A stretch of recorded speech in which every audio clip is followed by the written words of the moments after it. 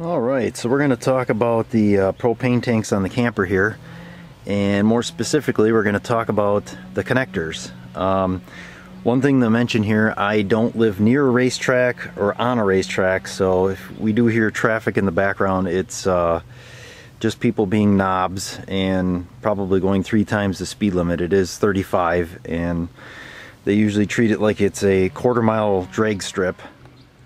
Alright, so our last camping trip, I brought the camper home and I could smell gas, and we'd used the appliance, the stove top, but I always turn the tank off, so there obviously is some pressure still in the line from using the stove. And I touched the line like this and there was a little hiss of gas came out, and I was like, oh, this must be loose. So I tried to crank it down. Nope. Pressed on it again, hissed out more gas, and I'm like, okay, that's obviously leaking. So I went to a hardware store to find that hose, and that's this one here. This is the one, the new one that I replaced. This is the one that I took off, so this would be the original one. And when I looked it up in the owner's manual, it says these have a life expectancy of 2 to 3 years, which kind of surprises me. But if we look at this end here, right here, you'll see this is like a rubber O-ring here, and it's all cracked. That's where it was hissing out the gas, leaking. So luckily these are pretty common. They had this at the hardware store. So the one thing I don't quite understand about this fitting here, so you can see there is some sort of thread sealant on here, but if you look on the inside, you'll see that it's cone shaped, so that it's actually sealing on the inside. So I'm not sure why this was all thread sealed. This one I replaced, I did the same thing and put thread seal on the thread sealant, I should say, for gas on the threads, and when I threaded it down as tight as I could get it, it still leaked. And I was like, well, that's probably because this isn't getting in far enough to make the connection, because you have all that goop in the threads. So if you are going to put thread seal on that, I'd use it sparingly, because the way this is supposed to work is it's supposed to bottom out on itself to make the actual seal. Alright, so I'm going to show you how to change the other one here. It's always a good idea to change them in pairs. So it's a good idea to use gloves anytime you're around propane. Make sure your guy sounds like he's got an exhaust leak. Make sure you got your tank closed. And we're going to loosen this here. And then it's always a good idea to use 2 wrenches whenever you loosen up a connection like this, because you want to hold on this one when you pull on this one. And it's, whenever you work with gas, it's a good idea to do that. You can see, maybe you can't, this one's just absolutely gooed with sealant again, and I'm not sure why.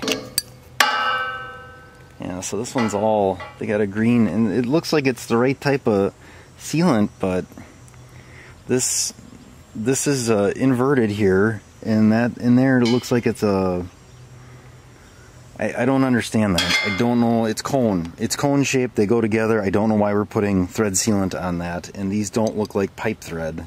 These are just like straight threads. So I mean, do what you wish, but I don't think that's correct. And this is what I'm using to replace it. I think they were like a 15 or maybe a 12-inch hose. All they had were the 18-inch, and it is a flexible, and I think that's an Acme connection. That must be the hose end or whatever. So we'll get this out of the box and pop it on here. Alright, so we're going to put this in. I'm not even going to put any thread sealant on this one, just because they got the thread so gummed up here, and I'm not sure why. Like I said, that's not the right type of fitting here, so you're just going to want to start this by hand and get it cranking.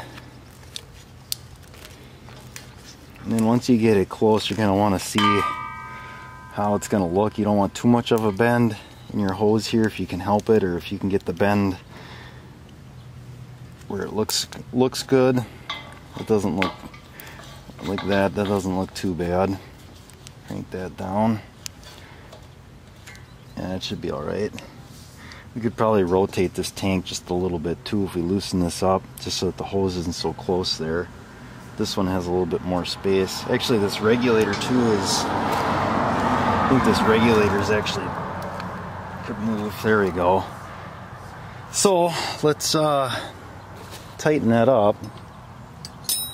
So again, you're gonna want like a wrench to hold the nut that goes into the regulator, and then this one here you're just gonna want to crank down on. Oh, and that's right, they're two different sizes. So the new one, this is a little bit bigger. I think it's half. I had an 11 on it. Yeah, half works well. So you're just gonna crank that down, and like I said, the threads aren't what's sealing. It should be that inverted fitting in there, that cone-shaped fitting. It's like a hydraulic fitting. So the next thing we'll do is turn the gas on. We'll check for leaks. Alright, so to check for leaks, I'm using this, which is a gas leak detector, but you could just use some dish soap with a little water. All you're looking for is bubbles. So we'll turn both tanks on. Is this one on already? Oh no, I just heard it. So, and then what you want to check, probably not this. This is probably fine. The connection that we make here, the brass fitting, that's the one you'll want to check. Don't be afraid to get it wet. And then all you're doing is looking for bubbles. And if it was leaking, which it doesn't look like it is, you'd see bubbles coming up all over the place. Or you'd hear it kind of hissing. I'll go to both sides here. So this is the like the lever that changes the control for the whichever tank you're on. But I don't see anything leaking here. And it's just a good idea to always check it. If you smell gas, chances are it's leaking gas. You have to take a look and find out where it's leaking from. But yeah, I don't see anything leaking here. It looks pretty good. Usually it would leak right away. So like I said, I didn't put any thread sealant on that one because that's not really how it's designed.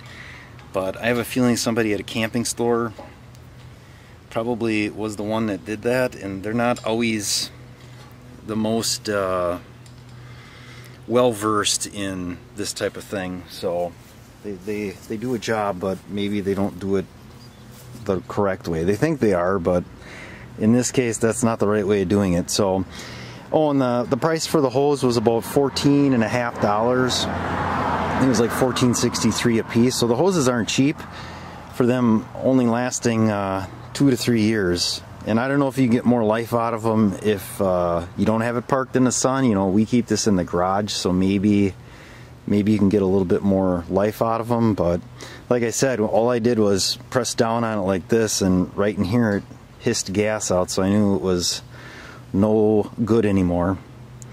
So alright, that's just going to be a quick, easy propane hose fix.